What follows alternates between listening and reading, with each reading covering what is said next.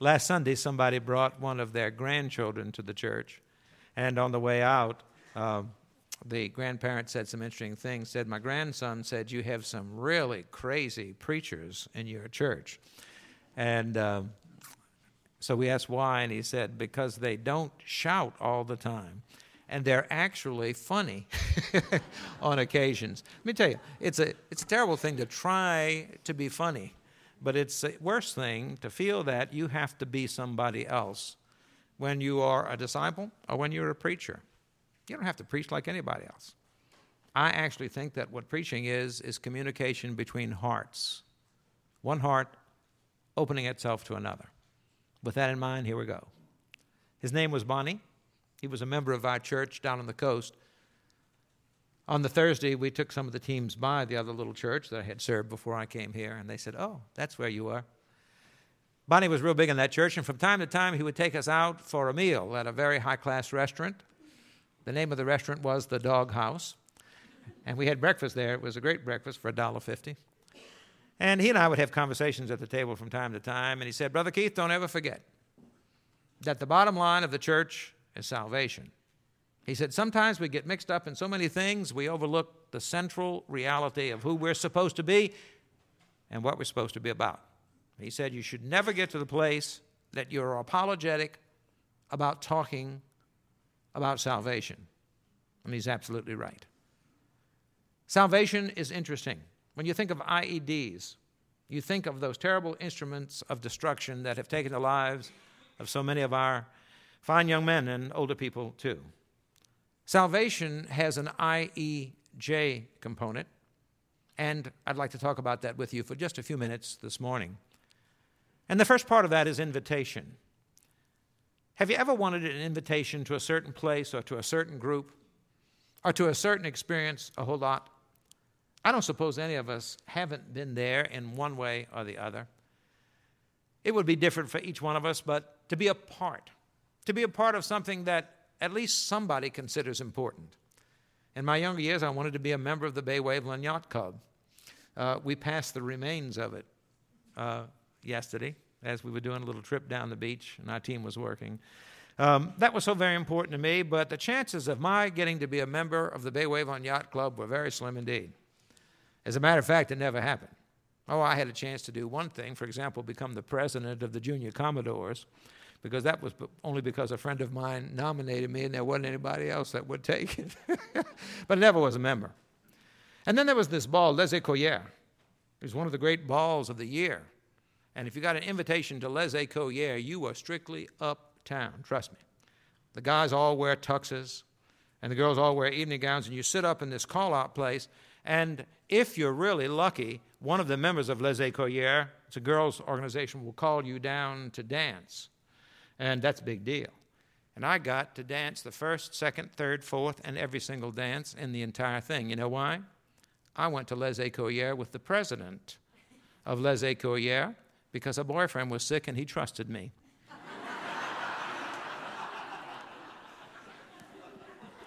And I don't think that's a compliment, but anyway. Invitations are really interesting, and I think years ago, right across the street from the Peachtree Road Methodist Church is a very famous Presbyterian church, Westminster. You know who preached there? Peter Marshall. And when I was doing a series down there, I had some time in the afternoon and went across the street, and I said, does anybody here remember Peter Marshall? They said, his secretary, she's 80-something years old, she still works on Thursdays, and this was Thursday. And you might want to talk to her. And I went back, and the long and the short was, she said, would you like to hear him preach? And I said, what do you mean? She said, oh, we have some recordings. Well, he died in 1948. And I said, I didn't know there were any recordings. She said, there were recordings, but we have some. And she said, you want to hear one? I said, yeah. She said, what do you want to hear? I said, well, just pick out one. And so she did, and it was entitled By Invitation of Jesus. And it was based on Luke 9, if anyone would come after me, let him deny himself and take up his cross daily and follow me. And this is just a little taste of Peter Marshall. The Lord Jesus, stands at the door of your heart right now. There he stands. Can't you see him? And he's knocking at the door of your heart, and he's saying, won't you let me come in? I won't come in if you don't want me. I won't come in with you if you don't let me, but I'd love to come in. Won't you open the door of your heart? Won't you let me come in? Oh, come on. Open up and let me come in. Shoot, I wanted to get into the tape recording machine, you know. But isn't it interesting that you and I have received an extended invitation from the Lord of life? An extended invitation from the King of Kings, an extended invitation from Jesus of Nazareth, which is even more important to me than all the rest of it. For the one who is the Savior of our souls, saying to you, I want you to come. I want you to come to the one place, to the one party, to the one experience that is worth more than all the rest put together. You have a personal invitation, and I want you to know it. That's good news. And then the second thing is salvation is not just an invitation, but it's also an event. It's something that happens in you and happens in me too, and it doesn't have to be the same thing in everybody. See, that's the problem with we preacher types. So many times we create the impression that if someone is to have a salvation experience, then it has to be according to a certain set thing. We talked about it before, but I'll say it again here. There are people who think you can't be saved if you're not singing Just As I Am. I mean, there are really people who believe that, you know. And I was in this little Baptist church out in Colorado, and they were singing. It could have been anybody's church. And this boy came down to give his life to Jesus. And after the service was out, this little boy said, didn't you go down and give your life to Jesus last night? And the little boy said, yeah. And he said, why did you go 2 nights in a row? And he said, because this is one of them preachers that sings one more verse until somebody comes. And he said, I'm going to get it done, you know.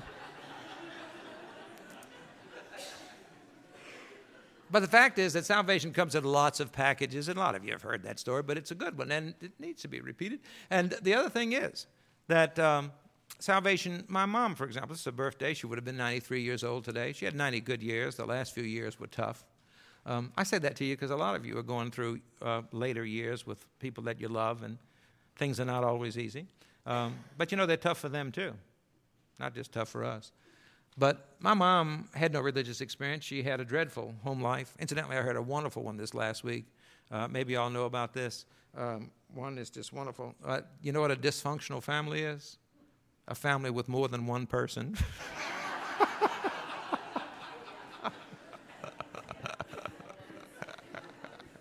I can tell the healthy people, they're sticking their tongue out at me. But anyway, Mom had a really tough family. My mom's early remembrances of her father, her stepdaddy, my grandfather, the one for whom I'm named, was him helping her get out from under the shifer row where she would hide from her mother's wrath. So, you know, some people have tough times of it and all that. So her mother was very religious, and so Mama decided she wasn't going to be religious at all. If that's what religion was, she wasn't interested. And so later in life, she went to a psychiatrist. She had a real bad time. And the psychiatrist said a curious thing, you don't need me, you need God. He said, Louise, you need God. Isn't that interesting? And so she began a faith pilgrimage and finally found it. And she was telling me about it one day. And she said, I don't know if I'm actually saved. And I said, why is that, Mom? And she said, because it's just not like anybody else's. And I said, well, what's it like? And she said, well, it's kind of like standing out there on the beach. This is at Bay St. Louis now. Some of us have been down there can really identify with this, and those of you that haven't, and you're standing out in here and looking out over this water across the seawall. She said it's like standing on the beach, and it's midnight, and it's pitch black, and you stand all night long, and the morning begins to come, and you see one little teeny piece of light, and then you begin to see a little bit more light, and then all of a sudden you begin to say daylight, and the daylight surrounds you, and you receive the light. And she said that was what my salvation was about. Is that good enough? And I said, of course it's good enough. You see, because God speaks to persons in the context of their personality. See, so often we preachers try to force another dimension of understanding on people's personalities, and it never has worked. Or here's another one. There was a guy that we used to run with that we liked a lot. We had a lot of fun. He was a good runner. The only thing that made me mad was he always beat me. And, of course, anybody can beat me running, but it still made me mad. And he would run out in front of me. He was kind of Mr. Pretty and all that kind of stuff. And he was kind of taken with himself. And then he got saved. In fact, he got saved one day when we were running at the YMCA. I'll never figure this one out because I thought we preachers had to make that happen. But he was just running around the track, and all of a sudden he said, hallelujah. And I said, well, what happened to you? He said, Jesus just came into my heart. I said, that's wonderful. And you know what? I could not stand him for 2 years. I mean, he'd point his finger at you. He'd put you down. You know, he would say, well, if you were just really a Christian and you really understood these things. And he finally grew up a little bit. Let's cut a little slack for these people that are new to the faith. But see, that's another way. And all too often, listen, all too often, the only kind of presentation we offer people is the real dramatic one. And I think it's great if you have a real dramatic one. But I don't think it's the only way. I think it's just one. Now, watch me because I'm going to get with it. There are some of you in this place that have a hard time singing Nothing But the Blood of Jesus. You know, for some reason or the other, those kinds of things do not bring good, positive connotation to you. I happen to love to sing that song because I understand that salvation always requires personal interpretation. Personal interpretation of reality. When I sing Nothing But the Blood of Jesus, I do not apologize for one moment for the Jesus who said, I'm willing to give you everything I've got, including me. You want my blood? Take my blood. Somehow or the other, that moves me, but all I have to do is sing Nothing But the Life of Jesus, because blood and life are the same thing. And so be vigorous and be bold and interpret it. Salvation comes in numerous packages. Let me tell you another one. It's quite different from other ones, but Mother Teresa. Mother Teresa would tell you she never had one of those moments. She would never had one of those places where she felt, oh, God loves me, I'm redeemed. It's all. She said, I just began to go out and help people, and I looked in the faces of these people, and at first I saw agony, and then I saw pain, and then one day I saw Jesus. And she said, I couldn't look in any face of any person of any kind without seeing Jesus. Listen to me. If that's not salvation, then I don't know what is. See? So don't feel like you've got to be like someone else, but do allow God to bless you in God's way according to the person that you are and the life experience that you have had. One more thing. Salvation is also a journey. You know, you must be born again. That's when you begin to see and understand that you're in the kingdom party, that you're a part of the family of God. But being born again is only beginning. We talk about that very often around here, but you need to go on. You need to go on to perfection. And I was sharing with the early service something that happened when I was getting ordained. And some of you have heard this more than twice, but I love to tell it. When I was going to be ordained, they asked me a bunch of questions, one of which was, will you abstain from the use of tobacco and be moderate and all other things? Remember that? And what I said, does that mean a little wine, a little whiskey, a little women? And they said, well, of course not. You know, sometimes they're naive in those ordination groups. But anyway... I mean, I guess it's because they're so pure. But anyway, but there was a guy that stood, there was another question they asked, will you abstain from the use of tobacco? Did I say that? And be moderate and all that? Yeah, I did. Okay, anyway, this guy's standing next to me. Oh, the next question is, and will you go on to perfection? Well, I could not answer that without laughing, you know. But I promise you, I saw people say yes without even cracking a smile. Will you go on to perfection? Yes. I don't know. Maybe. But anyway, so this guy's standing next to me, and he's well known for his honesty. Will you abstain from the use of tobacco and be moderate in all other things? I can't honestly promise that. And all the rest of us, I will, God being my helper. I mean, he got it down. It was perfect, you know. Will you go on to perfection? He said, I think that's silly. I don't think he understood it. Let me tell you what it means. If you start being a Christian, are you willing to keep on trying? If you begin, will you continue? If you think that salvation is an event, then will you allow salvation to become a journey? Will you allow it to become your life? Will you allow it to become your joy? Will you allow it to become the way you relate to people? Because salvation is always this. Let me show it to you, even if you don't want to hear it. Watch it. It's this and that and this. God and neighbor and self. And I don't care how saved you say you are, if you don't have a new and better view of God, and if you don't have an honest compassion and love, or at least want to have an honest and compassion and love from your neighbor, and if you don't have a new sense of the value and dignity of yourself, then you haven't quite got there yet, but God wants you to. It's a journey, and it's a journey that begins, and it's a journey that continues. I loved all of the music today, and incidentally, sure, come early and fill the church up tonight for the choir. But it's great to have Debbie on the flute. And when Margaret plays the cello, it's something that adds to all of us. But did you ever think about what a flute is? It's a salvation experience. What you do is you take breath and you direct breath with your own manipulations. The word for Holy Spirit is the same word as breath. Breathe on me, breath of God. Salvation is the breathing on of the breath of God onto your heart, onto your soul. And then the journey is manipulating the breath to create the sounds and the music of salvation. You can do that. Many of you are already doing that.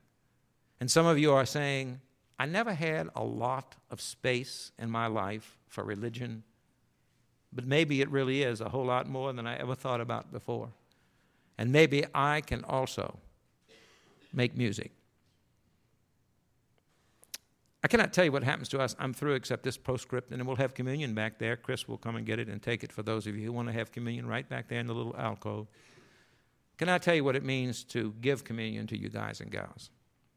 I mean, your coming and your receiving is a holy thing. This morning, Todd and Brad had to leave to go get ready for the bake sale and all.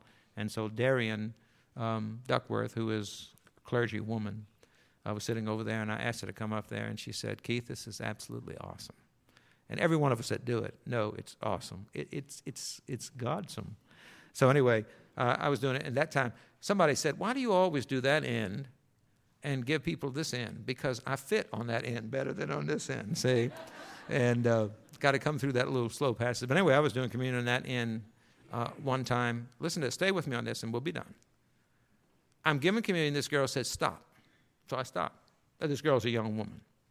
She said, do you read Thomas Wolfe? I'm giving communion, you know. And I said, well, a little. She said, do you know about You Can't Come Home Again, that book? I said, yes, I know about that book. She said, it's wrong. I said, why? And she said, because, Keith, I just came home. It comes in a lot of ways. It comes in a lot of styles, but it's God's gift for you. And so maybe old Peter is right when he says, will you come in? Will you let me come in? Oh, come on. Let's pray. God's salvation as invitation, as event, and as continuing journey. The journey is taking the salvation and living it out there instead of just inside us. Help us, even though we're fragile and even though we don't always do all things well, to at least do some of it in a different way because of who you have become to us and what the Spirit of Jesus means to our life and to our days. Hear our prayer, O Lord, in His name. Amen. The closing song is number 348.